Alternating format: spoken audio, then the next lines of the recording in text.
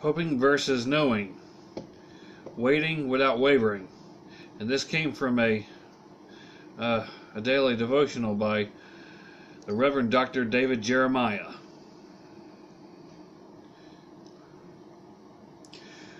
Let us hold fast the confession of our hope without wavering, for he who promised is faithful. Hebrews chapter 10, verse 23.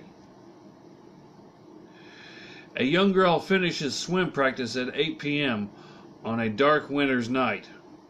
Standing in front of the swim club building, she waits for her father, who has promised to pick her up by 8:15. By the time all the other parents, children, and cars have departed, she stands alone, still waiting. An hour later, she sees her father's car approaching. After explaining he had to change a flat tire, she says, "That's okay. I knew you'd come." That young girl waited without wavering. There is a difference between waiting while hoping a promise will be kept and waiting while knowing a promise will be kept. Waiting while knowing leads to waiting without wavering. A child learns by experience that a parent is trustworthy, and parents learn about God's faithfulness the same way. The difference is thousands of years of experience versus a few years. The Bible is a record of God's faithfulness to His people over millennia.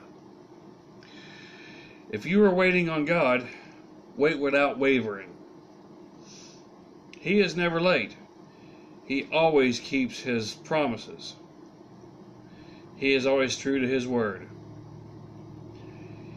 And ending with this right here, a quotation from a man by the name of Jerry Bridges.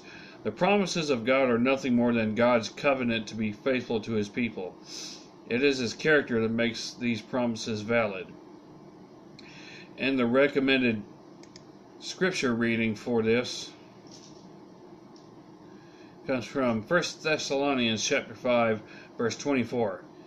He who calls you is faithful, who also will do it. Praise God.